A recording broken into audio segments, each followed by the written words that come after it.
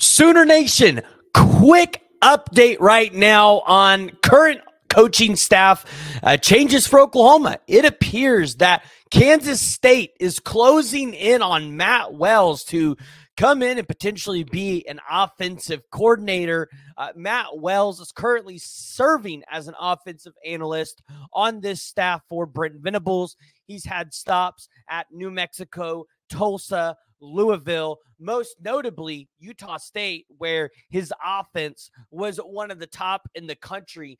So look at what Kansas State likes to do and the kind of guys that they bring in. Matt Wells seems like a perfect fit out there. If you're an Oklahoma fan, you're plugged in. You know that Matt Wells potentially wasn't going to be at Oklahoma too long.